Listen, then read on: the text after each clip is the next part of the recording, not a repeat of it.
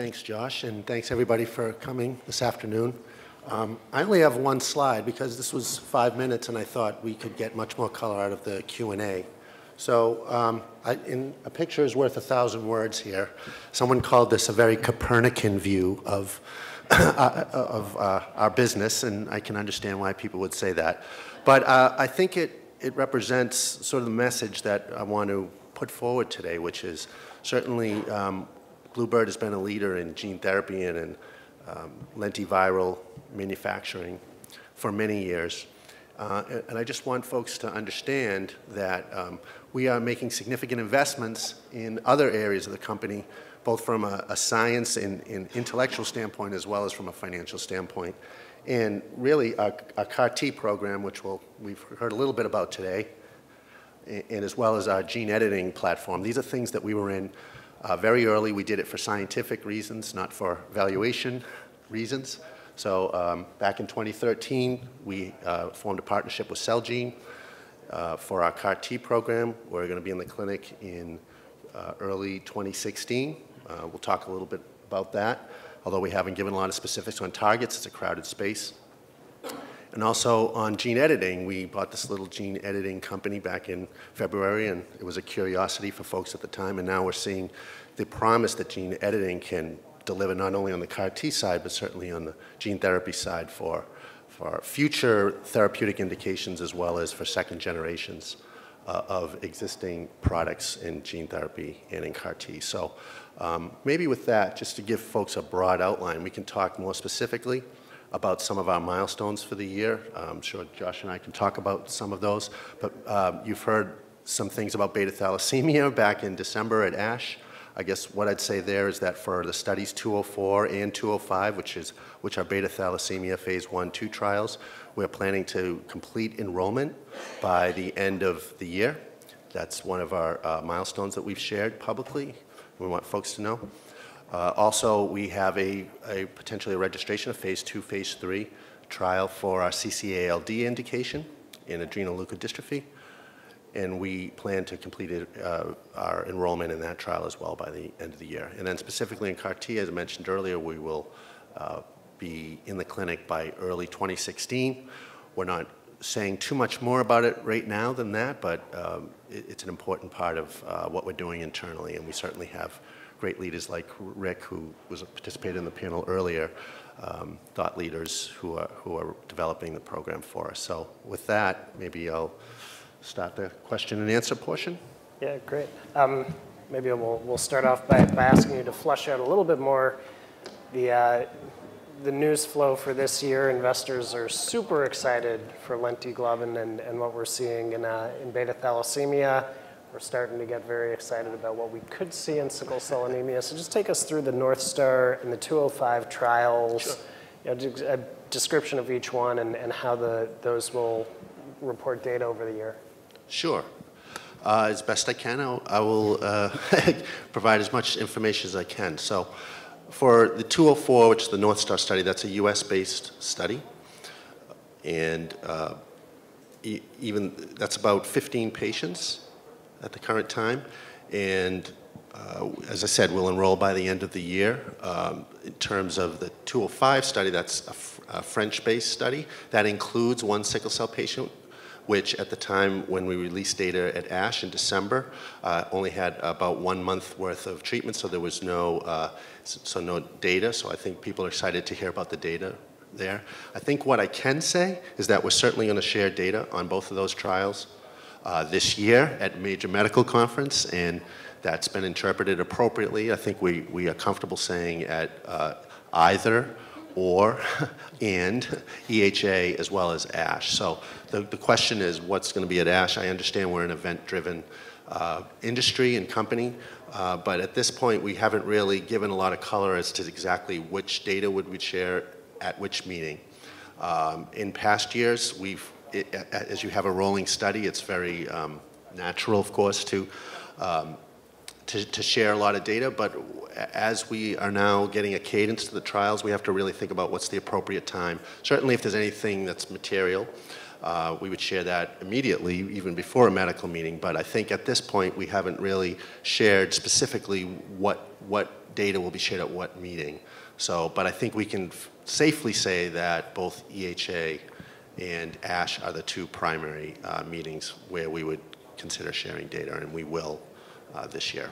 So I'd like to be a little more specific, but that's where the company is at this point in time.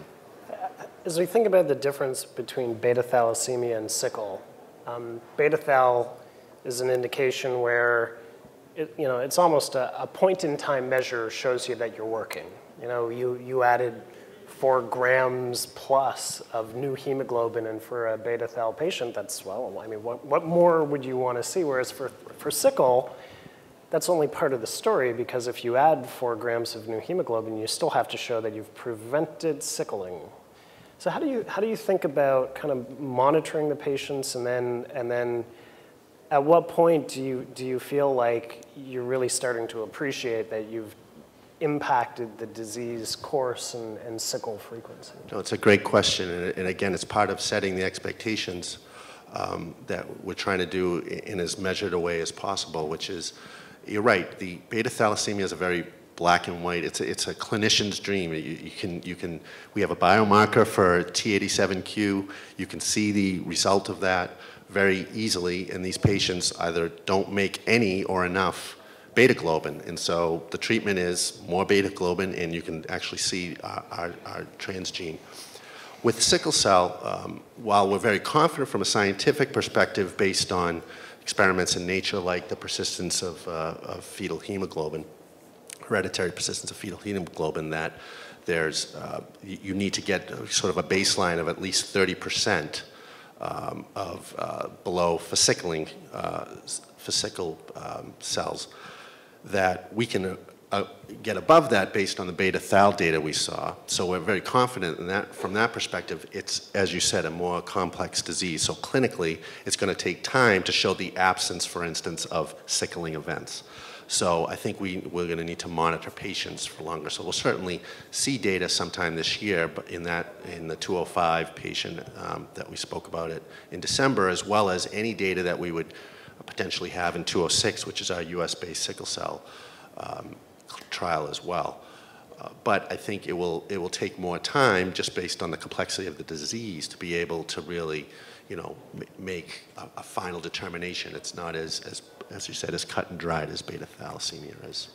I'm gonna throw out a little higher science question. Feel free to pass. Okay. I got Rick here too. He's my safeguard. But I'm hoping you might know this. Sure. If not, I've got more questions. Okay.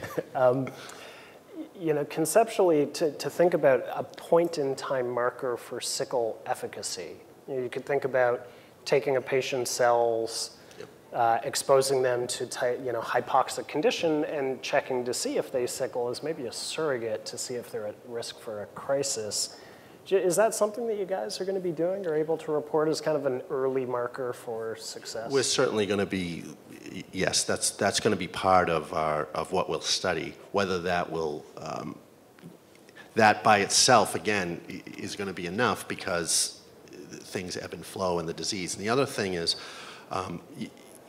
especially for sickle patients that are transfusion dependent, with beta thalassemia, you can get to a certain level before you treat. You really don't want to trigger a crisis in a sickle cell patient. So certainly we'll do all the lab monitoring of all the results, but I just think we have to approach a sickle cell patient with a little more caution. The benefits that so far we're seeing are so pronounced. Have you started to think about a phase 3 or registration trial design? I can't imagine why you would need a placebo. Right, we're dealing with curative treatments. We haven't had to do that so far. But so I'd say again, we're having very active conversations. Our goal is to get, our treatment, a safe treatment, to patients as quickly as possible. So we're in very active conversations with the regulatory authorities, both in Europe and in the United States. So we have to determine what the nature of that regulatory path will be, and that's another actually milestone. I'm glad you asked the question, that we plan to deliver this year is we will get clarity, and we will share with you the clarity as we get it ourselves from the regulatory authorities about exactly what we will need, what a registration trial would look like, what the size of it would be, what kind of the endpoints would be. So we're in very active conversations about that, and given that we just received breakthrough status, as you probably saw in February, we certainly have the attention, at least on the FDA side, and certainly as well with the European authorities. So they're paying attention, and we're getting very quick response times, and we're having great conversations. I've given Nick a hard time, but not you on this one. So, okay. So now I get to push you on this. I've got your whole pipeline mapped out. Every disease that's currently treated with an allogeneic bone marrow transplant is a disease you guys should think about going after. At what point are you going to hit the accelerator and start rolling out these pipeline programs? So, just because you've got such a modular platform that they're all going to work. I mean, you don't even need the data. They're all approved. Everything's going to work. That's right. It's not. At what point is the right time to get more aggressive with the programs and enrollment, et cetera? Yeah, no, it's a good question. I think, if you look at CCALD, I look at that, or maybe a way to think about that is, although, from a commercial perspective, that's an ultra-orphan indication, and you might not see, this kind of blockbuster status. We need to prove the platform and prove the technology, and I think that has to be the first and foremost what we want to do. So that would be great validation of the lentiviral platform that we've established and that we think we're a leader in. And I think based on having some information like that, I think then you can start to put other things in the clinic. So stay tuned still. Stay tuned still. This time next year, Bluebird analyst event. I know, I have to be the no person. I don't like to be the no person all the time, but unfortunately that's the role at times. Maybe one more question for me. If you look at the slide, you've got something on the left and something on the right and something on the bottom. Is there room for something on the top? How do you think about kind of continuing to expand capabilities in gene therapy, or do you feel like you've got kind of the full complement now for Bluebird? I think, we have a Horizon group. We have a very active business development group, but I think right now there's such fertile ground in gene therapy. As you said, there's so many things that we could do with monogenic diseases that if you take a lentiviral platform, if you take the ability to manufacture that in a larger scale, which is not trivial, by the way. The company spent a lot of time over the last few years investing in that. And then you take gene editing and you apply those to both the CAR T space and gene therapy. There's a lot there. That said, we've got scientists who are thinking about other things as well. And hopefully that's another part of Bluebird, is that we continue to not just be thinking of the present, but that we're looking ahead a little bit too. And so we're trying to do that. We'll see if there's a quick question in the audience for Jim. Got one back there. Yes. Yeah. I think we wait for the microphone, sir. Is it coming? Or if we can repeat the question. Okay, we can repeat the question. That's fine. Yeah. Can you tell us about the FDA discussions on the safety data required to initiate the phase clinical program? So the question is, what safety data would we need to initiate the registration trials? So again, that's something that's being discussed. Maybe what I can talk about is the safety data that we currently share now for our current trials, and that's part of certainly the equation and factoring in what we would do for phase 2 and 3. So we do a couple of things. One is we do what's called an ISA, or an insertional site analysis, because way back when in the early days of gene therapy, we had the risk of, in a couple of cases, of insertional mutagenesis.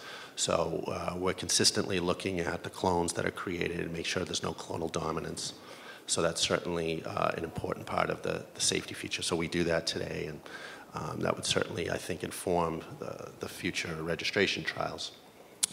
I think beyond that, just that there's no, and again, feel very confident in this, but just sort of belts and suspenders, if you will, that there's absolutely no replication in the actual vector itself. So those are two important safety signals that we look at, for instance. So months of follow-up data on the clones do the FDA want to see too?